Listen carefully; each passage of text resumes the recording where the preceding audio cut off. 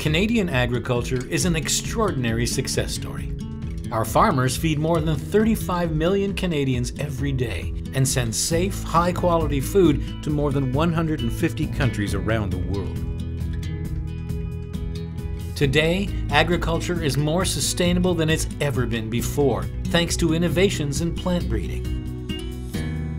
Plant biotechnology is helping farmers grow more on existing land while minimizing their impact on the environment.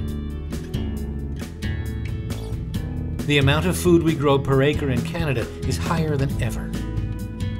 In fact, without tools like pest control products and biotechnology, farmers would need to cultivate 37 million more acres of farmland to generate the same production they do today.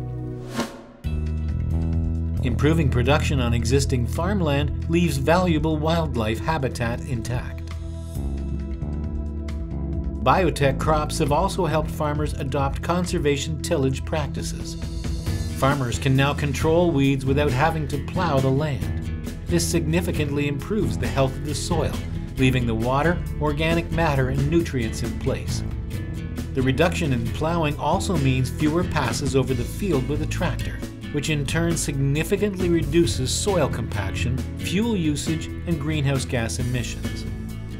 In 2011, biotech crops reduced carbon dioxide emissions by 23 billion kilograms. This is equivalent to removing 10.2 million cars from the road. There's more on the horizon too. Scientists are developing water-efficient crops that will help ease agriculture's pressure on the water supply.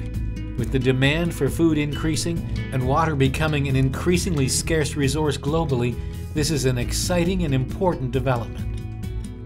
At the end of the day, advances in agricultural technologies are helping farmers produce food in a way that ensures that generations to come will be able to productively and sustainably farm the same land.